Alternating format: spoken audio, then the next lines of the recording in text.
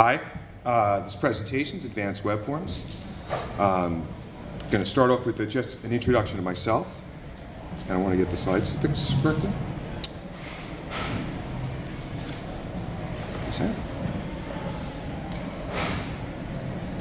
Good. My name is jrockowitz. I'm known as jrockowitz on the web. I am a Drupal developer and software architect, and I built and maintain the Webform modules for Drupal 8. So I just added this slide today because I need to give some context for this presentation. There's a lot of resources online about the basics of the Webform module. I've done 2 presentations at previous DrupalCons. They're all recorded and available. And they're good starting points, and I'm hoping that people have installed the module and have that people have a basic understanding. And I'm really after trying to produce an advanced presentation that should teach you a few new things and just inspire you to learn more. Some things will go over your head. That's fine. I like that at presentations because then I take something home with me and I have to look it up and learn a little bit more about it. And so building advanced web forms, requires leveraging hooks, understanding plugins, building render arrays, and writing tests. And I am going to start with the Webform basics to kind of give us some groundwork to work from. And the Webform module is a powerful and flexible open source form builder and submission manager for Drupal 8. And it provides all the features expected from an enterprise proprietary form builder combined with the flexibility and openness of Drupal. And this presentation is really focusing on the flexibility and openness of Drupal. How do you extend this and get the most out of it?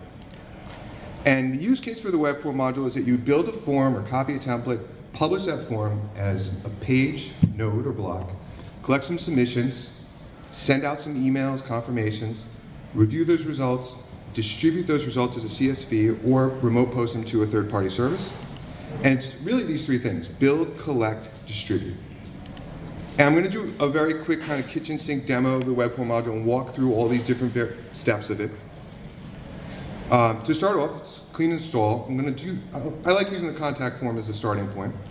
And what I like doing is just showing you adding it's a simple contact form. I hope everyone's familiar with contact forms, 4 fields.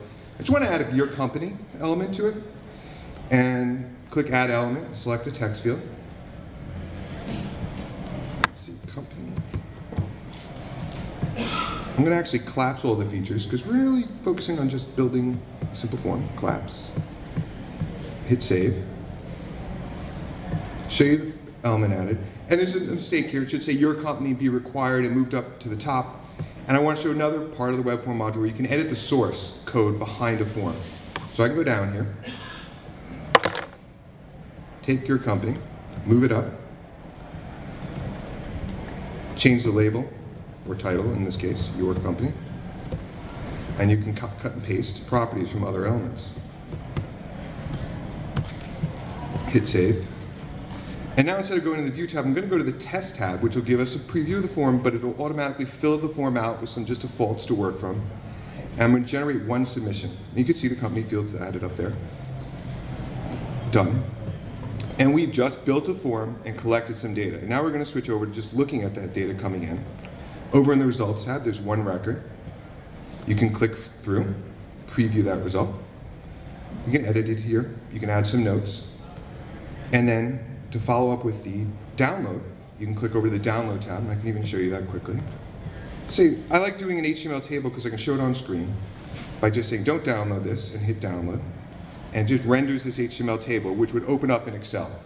It's all your data, and you can customize it. The only other thing is this contact form did send out emails. I just want to quickly kind of point out where that comes from. In the settings, there's a lot of settings. That's worth going online and kind of looking through all the features. But specifically about the emails, I just want to go over the handler settings. And it just shows you the confirmation and notification email that goes out. And we could look at it and get a preview of what the settings are for sending out an email. Standard stuff, to, from, CC. I'm going to keep moving forward. Yep, that covers a lot of stuff. Back to my little pointer. A lot of resources. I'm not going to spend a lot of time on these slides. I want to include them so that if you can, the slides are available on the Badcamp website. They're in the Webform module. There's additional resources to learn more information. I'm kind of just breeze over them, but you can get all the videos that I've recorded online. So I'm doing something different from a lot of presentations where we leave testing to the end. I want to talk about it now because I think it's really important. I don't want to forget it and run out of time. And I'm not going to spend a lot of time because I think of testing, this is one of the most important slides. This is what I believe testing is about. Test, confirm expectations.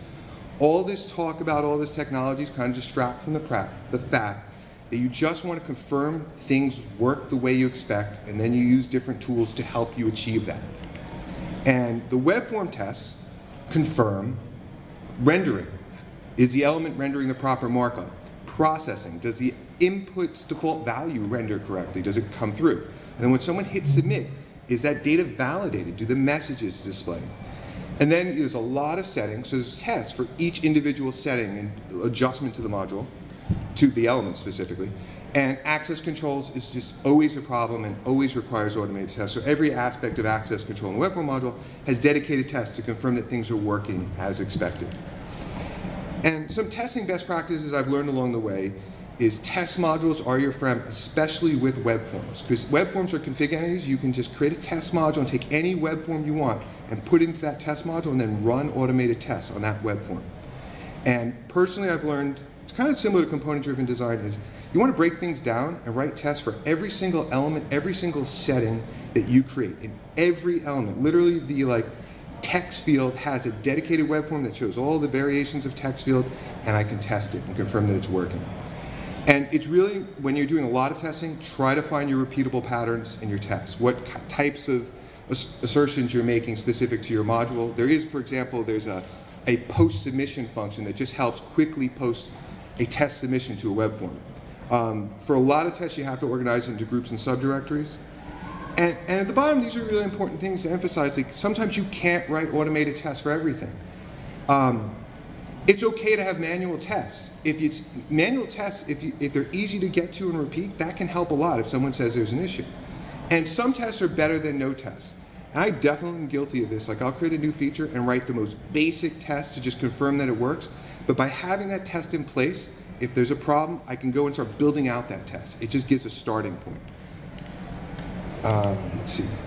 And this is important about the Webform module when you're looking through the tests, is it's still using a lot of deprecated simple tests, and you should really only be writing PHP unit. At some point, we'll migrate them over. I'm going to kind of give you an overview of the tests that you would see in the Webform module.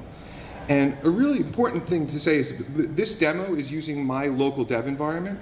You're seeing what I work off of when I'm maintaining the Webform module. I have 217 forms that automatically get installed to test each piece of individual functionality. For this demo, I like to kind of point out confirmation. And I'm going to...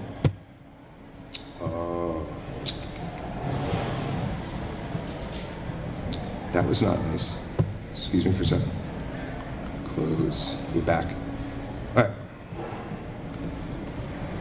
So, what happened?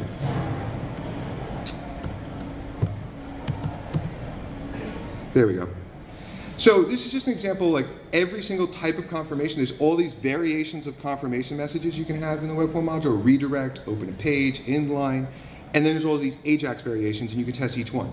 The one I like to do for this demo is just to be like the modal, and this is a text field just to make sure the form works, but if you hit submit, it opens the confirmation in a modal. And the truth is, with this test I'm showing you, I don't have an automated test for it because it's JavaScript.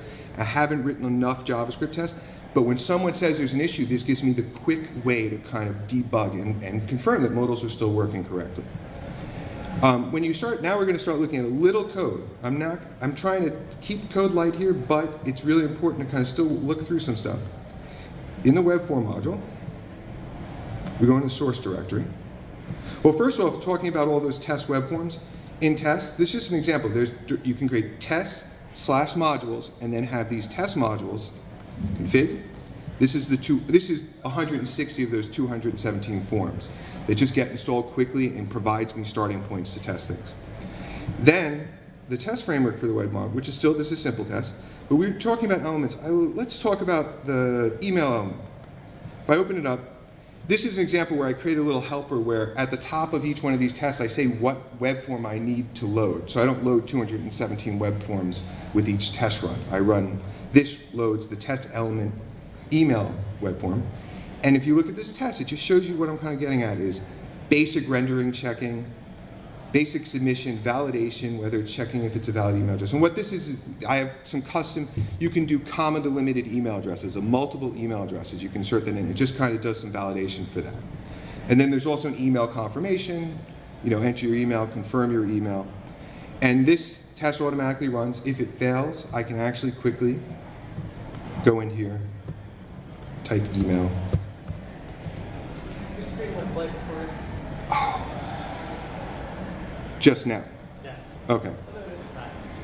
Kevin's not here. He hates when this happens. It makes him crazy. Because this is what happened last time. I think my machine doesn't like the red button. And please tell me if I'm not looking at it. So, all right. So this is the example form you can go through and test. Sorry, I lost my thought. I'm going to move ahead because I think I've covered almost everything. Yep. Some more resources to get familiar with testing. Not going to go through the details of these. Now we're going to start really talking about web forms. And the first thing to talk about is entities. And everything in Drupal 8 is an entity or a plugin. That's kind of my approach to kind of describing things, or it should be. And this definition of entities from Drupal.org, it's any defined chunk of data in Drupal. This includes things like nodes, users, taxonomy terms. And contrib modules can define custom entities. And the web form module has its own entities. And the web form is a config entity, and a web form submission is a content entity. And it's really important to distinguish between the two. And I'm not, there's other presentations about it, but config entities, web forms, are exportable. So you can get them into a file. And submissions are content entities which go into the database. And we'll talk more about that. And web forms doesn't use Field API to build web forms. Submissions use an entity attribute value model. And I'm not even going to read this description because the most important thing about the entity attribute value model is it provides a simple way to store a lot of data. And I'm going to show you kind of the database because I think it illustrates it more than reading that whole description. This is the main table for a web form submission or entities, where it just has the general, the submission ID, the web form ID, created, completed, changed, draft mode, some data being stored. What the entity attribute value model is on the web form submission data, and it's 3 parts. The first part you're looking at, and I can get my little pointer here, this is the entity. We're describing submission ID and web form ID. There's the relationship that describes where the submission is coming from, the attributes of the data you're storing, which is the name of the element, the property, so we support composites. So an address would be, you'd have a name, and then maybe the state, city or zip, would be a property, and delta is to allow it to support multiple values. And finally, you have the raw string value that you're collecting. And all data that you ever submit in the web form module goes into this table. And to get a good understanding of it, it's not hard. Devel module really helps because you can go over and get a peek at all the web form entities. Mike's great. Okay, give it a second. Oh, man.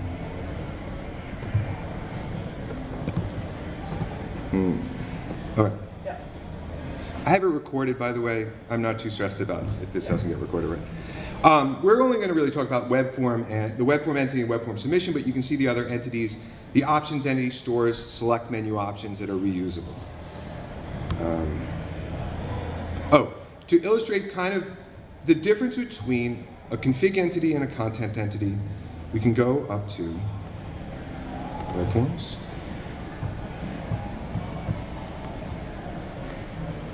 And we can look at a contact form, and there's an export tab, and this gets you the single config. This is a config entity. This is the concept behind it. Your data that describes the entire web form in one file that you can click download at the end. For submission, when we jump back up to results, click through, there's actually,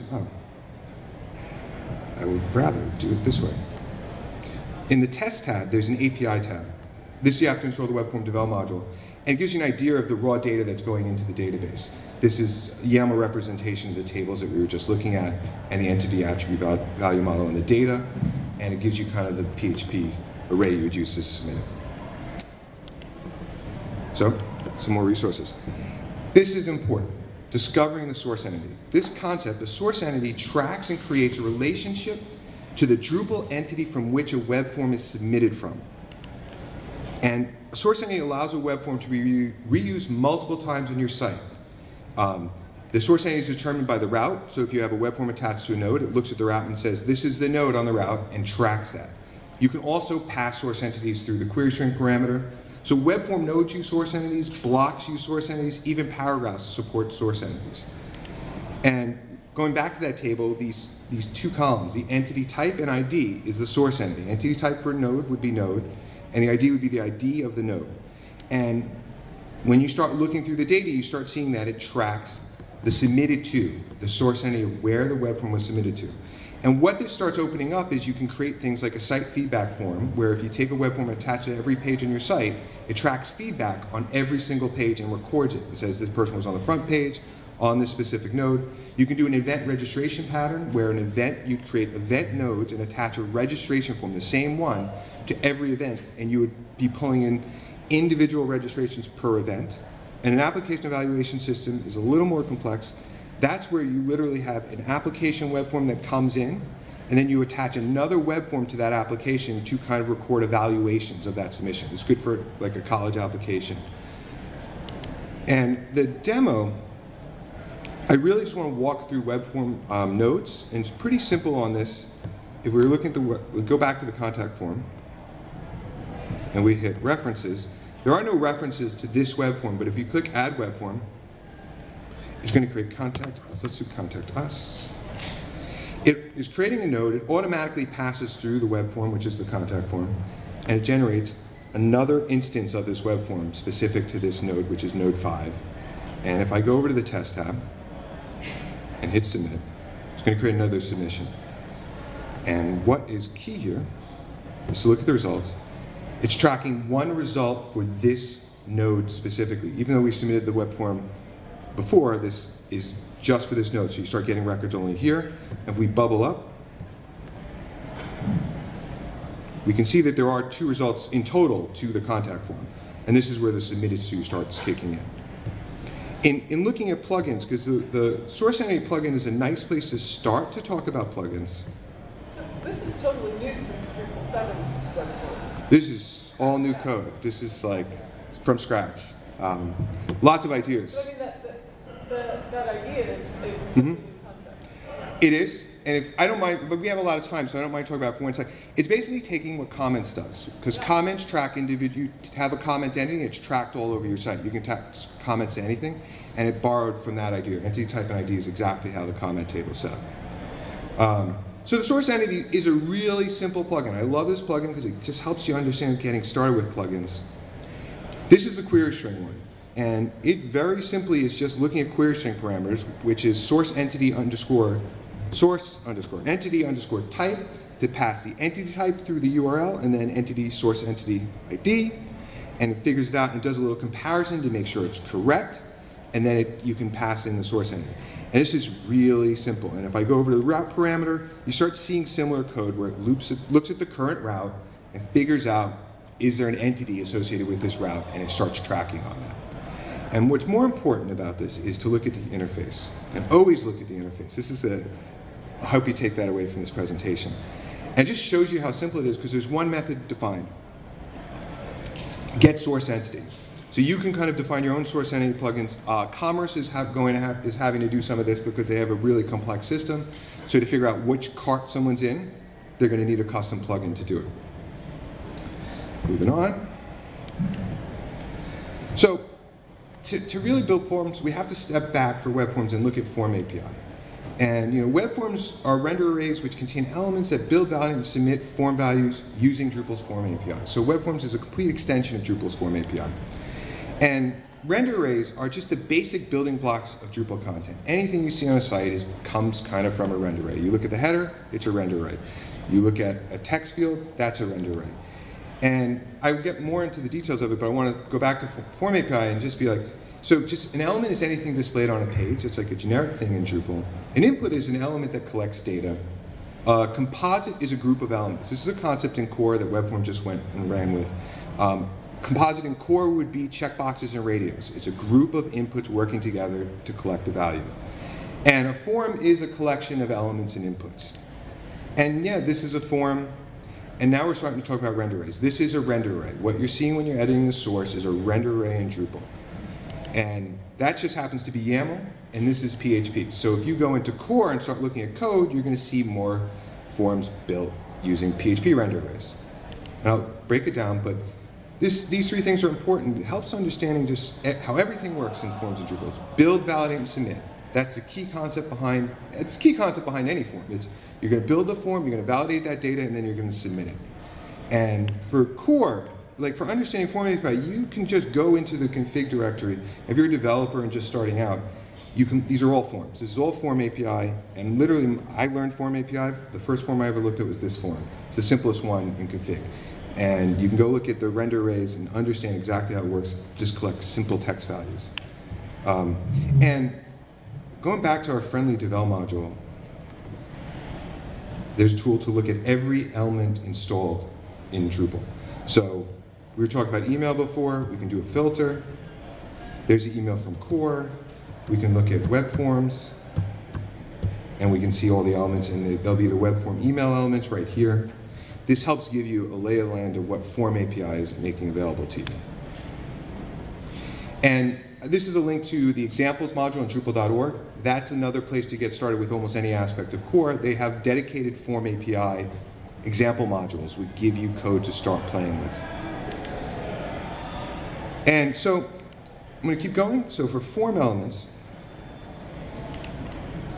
a form element is defined using a render array, which is processed by a render element plugin, which creates an input on a form.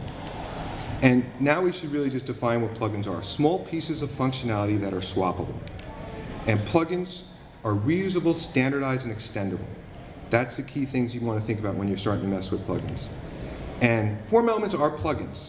Form elements extend render array elements. This is kind of how Drupal inherits things. And when you get to elements, the key two things you want to note is properties that define the element, like the max length, begin with a hash symbol, and every element must have a key.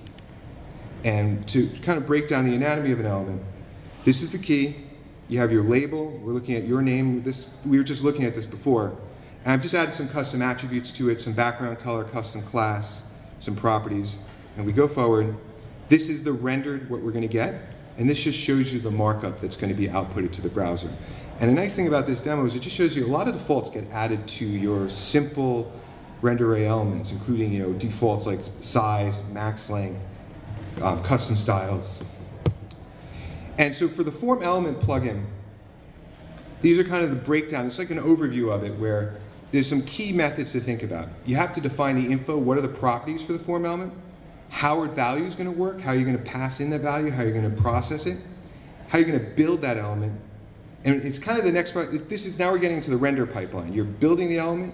You're going to process that default value, how that's going to come out. And then finally, you're going to do a pre-render, which is right before it goes out to the browser. And then the last one, which is a really important one when you get to more complex, is validating those custom elements and getting them to work. And some tips on form elements: always copy and extend existing elements. That's the key with a lot of things in Drupal, is look at existing code, copy it, reuse it. If you can extend off of someone else's code, go for it. Element validate, this is a little nuance in core, is it is the only way to alter a submitted value. Even though it's validating the submission, if you want to manipulate the data coming through, you have to use an element validate callback. The example would be like in an email confirmation element, you have two inputs that someone's submitting, and they hit submit and you validate, you compare the two email addresses. In that validation callback, you need to then say, I only want to track one email address, and you merge those two values into one single value. And you just have to sift around through element validate callbacks to understand that a little better. Composites must always include the pound tree attribute. What that does, composites is a group of inputs working together, and that pound tree attribute takes that data as it comes in and bundles it into one associative array that you can then manipulate. Okay, so. Doesn't the tree attribute unflatten the submitted forms, submitted values rather? It creates a tree of them, an associative array. And if you don't include? It flattens it, it just kind of spoofs it, yeah. So putting it in unflattens? Yes. The value. Thank you. You got me going backwards now. See that? All right. Thanks. Let's see. End of the day, man. All right, getting to web form elements. Kind of crazy we've been talking about form elements, but web form elements are wrappers that enhance Drupal's form elements, and that's why we had to spend so much time talking about it, because web form elements, you have to create a form element, and then web form elements require that corresponding form element. Both the plugins, a web form element and a Drupal form element, have to have the same plugin ID, like text field. And the web form element plugin handles everything related to an element. Every aspect of a web form element, including like rendering, processing, test values, exporting. Get into a little more. And these are just some hints about it. Like, base classes are used heavily to organize web form elements, like a base text class, so that all text fields kind of use the same behaviors. And when I say that, it's like email, URL, phone number. They're all text fields, so they all have very clear similarities.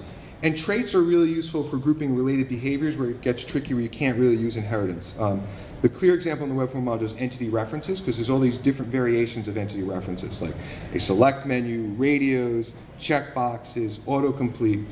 So you I use traits to get some of the similar behaviors grouped into a bunch of methods that you can reuse. And with form element, the web form element plugin methods, it defines the default properties, how that element's going to be prepared with all the custom features.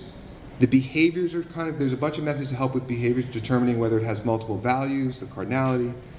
And then something that's really important with these plugins is how you're going to build the HTML that you're going to send out to someone in an email. And if you're going to export it, that table I just generated, how do you get those table columns? And finally, Webform includes a lot of configuration, so you can define custom configuration form for every element.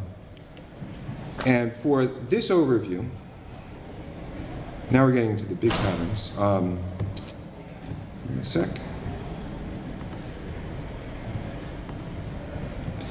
The Webform module adds some reports, Webform plugins, and this is an overview of every element available to the Webform module. This really, if you want to get a lay of the land on what's going on with elements, if you come over here, you can see, a simple address field. It describes the inheritance hierarchy, how it's using, for example, a base composite class, all the different aspects of it, whether it could be a root element, container, multiple, multi-line, the info, all the properties that are available. These are generally global properties. There's a lot of properties for a composite. I'm going to actually go to one we've talked about. I'm going to go to email. There's the email element, email confirm. And there's also a test tab. And this kind of reinforces this concept. You want to break things down so you can test each individual aspect of your application. I mean, for web forms, this is like a lesson I've strongly learned. And this gives you just a quick UI to test a single element. And we could do the validation. It shows you this is the basic source, and then this is the render array that's going to go out to Drupal, like basically what's going to be rendered out to someone. Kind of shows you some of the allowed tags in the element, but then it gives you the configuration form that we've looked at in the UI. You can go in and tweak it a little, and I'll just kind of illustrate that you can test all the behaviors here.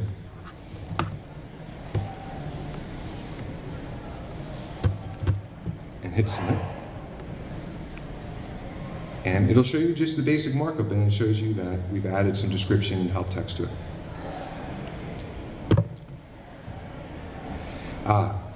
The interface. This interface is a little more complex than the other ones. This breaks down every single property method available to an element. And you start, we're scrolling through it. This is where you have to navigate around. But when you start looking at it, to get default properties, get translatable properties, this gets very heavy, but this is at the high level. I'm going to jump to a text element. And a very basic text. So this is a text field that goes out to the browser.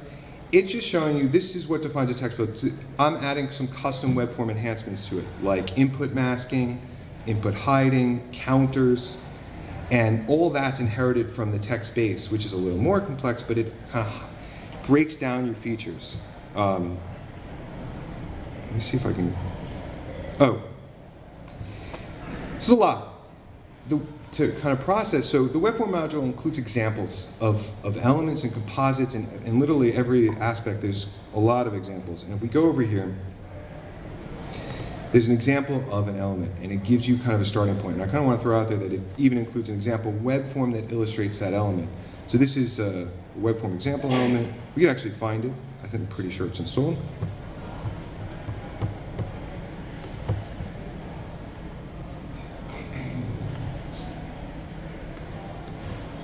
There it is. It's just illustrating this example element. If we go look at it,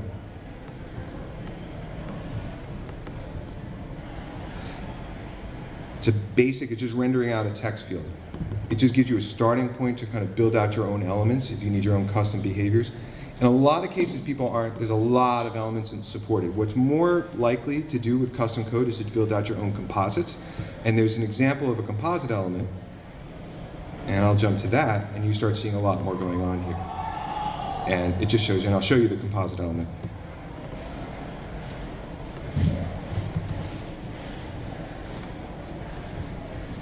Basically, it's just a first name, last name, date of birth, and gender. It even includes a little, conditional logic to enable those elements.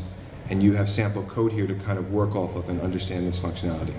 And then it includes the, what's great about copying this, it gives you the Drupal form API element and the corresponding web form element plugin definition. So for creating custom web form elements, you need to create a custom module. You need to, extend or copy an existing form element plugin. You build the test web form. I generally build the form element. Form API element has to come first. Build that out. Build a test form.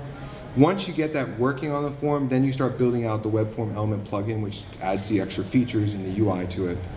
And then you need to, test this integration in web forms, make sure it's working, and then write your automated test with it. Now we're going to switch gears because we've talked about basically building forms, and now we want to talk about processing data, and it comes down to handlers. And web form handlers are plugins used to route submitted data to applications and send email notifications. And yeah, these are web form handlers. The two common ones are remote posts, which will take your data. That's including web form module, where you can take data and post it to a remote server like Salesforce or MailChimp. And email, which we talked about. And that's what I'm including, a screenshot, is just email as a handler. And web form handler plugin overview. These plugins just contain methods that act like hooks. Hooks meaning like something that gets, it allows you to capture behaviors that are happening. When a form is submitted or a submission is saved, updated, deleted, you can kind of act on those. And you can react to a submission state. When I talk about state, it just means you can save drafts, that's a certain state. You can then complete a form, you hit complete. You can act when it's completed, and you can even act when it's updated or deleted. And a little thing important to remind everyone about handlers is they support conditional logic. It's just a really nice feature because you can conditionally send out emails based on different input values, or even the language of the user. Oh.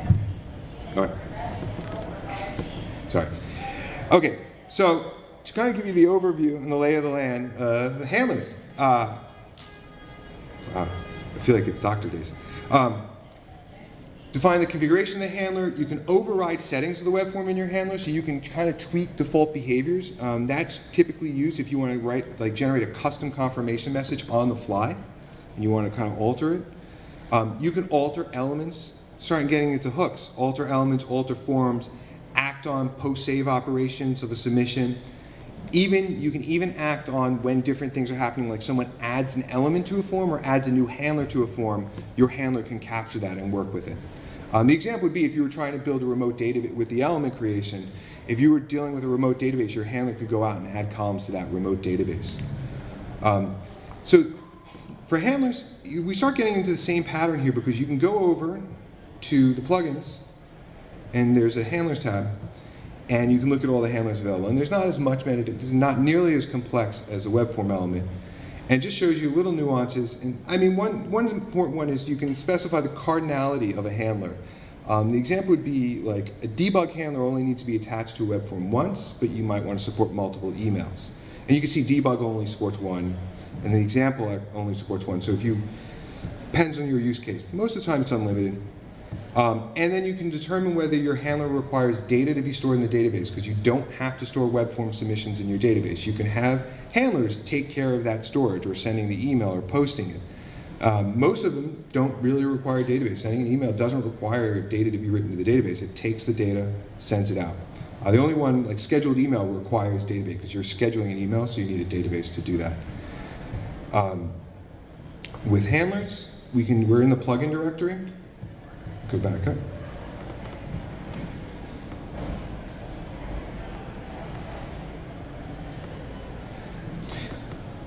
I think the debug handler is a pretty good starting point because it's really simple. This is just showing data coming through. So all it does is when someone submits the form, it renders the data out to the client and shows them what data has been posted. And the interface, once again, is really useful to understand what's going on, what's available. And you see, like, there's a bunch of metadata stuff, like is excluded, is enabled for tracking. But what you're really going to start extending is this stuff where alter elements, override settings, alter a form, validate a form, submit the form, even get into the confirmation, tweaking that. And then you get into just basically, these are entity hooks, submission create, pre-create, post-create, every single possible hook can be encapsulated in this one plugin. Process and confirmation, and then these are the methods to, if someone creates a new element, to track it. With everything I've just showed you, there is an example for that too. If we go over to the modules directory and go to handler, plugin, it's a very simple example. All this is doing is displaying a message. So you can kind of go and add this handler and say, I want to display this custom message. But what it does do is if you turn on the debugging, is every single method that I just talked about, it displays a debug message in the browser for you, so you can kind of see what's going on and know when these hooks are being executed, like a pre-create, post-create. And then you can start figuring out where you want to put your custom logic in. Okay. Getting to the end of this. So, extending Webform exporters. The Webform exporter plugins are used to download submissions into spreadsheets of other applications. And this is what I demoed before with the download. And if you look at the export formats, those are the exporter plugins. And the real simple thing is, this is one plugin that you always want to extend an existing Webform exporter, because generally you're going to want to tweak the CSV or make some adjustment to it to extend the CSV exporter. And those all work off, the CSV exporter works off of a delimited Webform exporter base, so you can kind of even start there. And something people don't always know is that there is drush commands available to get exporting, in, automation, where you can have command line exports. And this plugin starts getting simpler and simpler because really for exporting you're talking about the configuration, writing the data, and if you have files associated with it, what are the file naming conventions? And we're really in the same pattern because you can go over to the exporter tab. It's getting simpler and simpler because these are really simple exporters. This table one we were just talking about, there's not much here. Really, it's just tracking whether the exporter is enabled or disabled. And we go look at the plugin definition. There's not even an example of it because this plugin is so simple that if we go to the table exporter, which I used for the demo before, there's a little checkbox to say open this table in Excel. But then you just start seeing these methods, which is write a header out, and this is really basic HTML being written out, and write the submission data out, and write the footer. And you can go and start manipulating the data.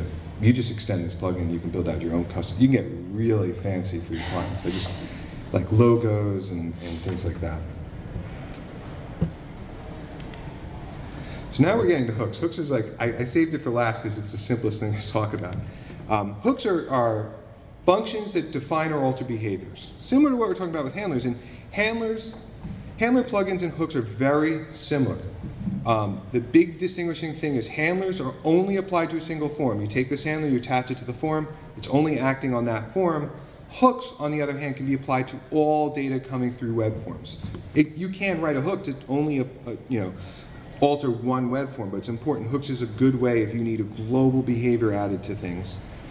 And since Webforms, everything's an entity, all entity hooks are applicable to Webforms. It's the easiest way if you need to add some custom behavior to a submission going in. And plugins, and I had to include event subscribers for people kind of coming to Drupal 8, are the new hooks for Drupal 8. People are still using hooks, but plugins and event subscribers are kind of the new Drupal 8 way, and probably in Drupal 9 it'll keep coming, we'll keep moving the hooks into that system. And I just want to include a quick example of a form alter hook. this alter hook's really simple. It's just tweaking the submit buttons, the actions at the bottom, and making them a little bigger and putting some margin on it. And the next slide really illustrates the same exact code using a slightly different hook. This is the beauty of hooks. This is altering at a form level, like the form's going out, and this hook is altering the actions element, which is where the submit buttons are. And they both do the same thing. It kind of illustrates Drupal is like 10 ways to skin a cat. And these are, examples of some of the hooks that I've just talked about: form altering, element altering, options. So if you have select menu options, you can alter them. The entity hooks. Also, every little aspect, like the libraries and the access rules, you can alter. This last one down here I want to call out because it's one of the most powerful hooks I've added to the Webform module. So hook Webform handler invoke alter is this hook that allows you, it captures any request going to a handler and allows you to alter it. So the example would be if you want to use a remote post handler and you need some custom logic to massage the data, you can use this hook to capture that and tweak that data any way you want without going in the route of extending plugin, creating a new plugin or extending it. It's a really powerful hook. And webform.api.php gives you a really good starting point for looking at hooks. They're all documented there. And we're getting to the end. So some additional Webform resources. I have a blog. You can catch me on Drupal.org or on Twitter. And for Webform support, you can kind of go to the Drupal Slack channels are great. I'm active on it. If you need general quick things, if you have general questions, Drupal Answers is the way to go. That's like you put it up there, people generally respond. If they don't, you can bother people on Slack and they'll come to it. If you have bugs or issues, use the issue queue. And that is it. Thank you.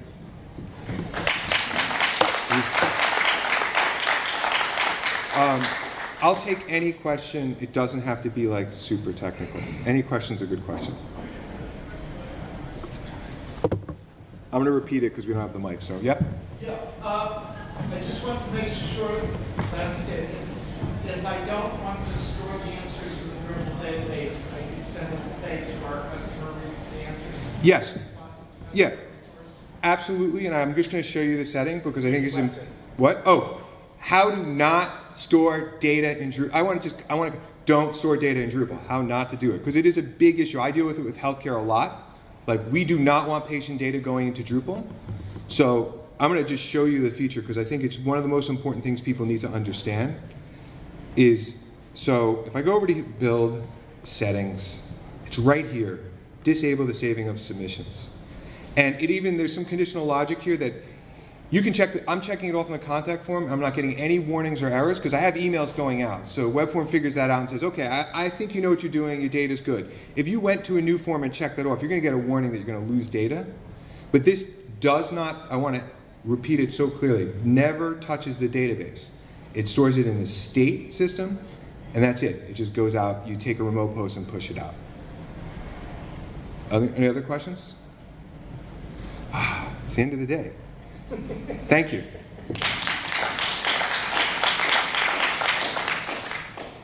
So,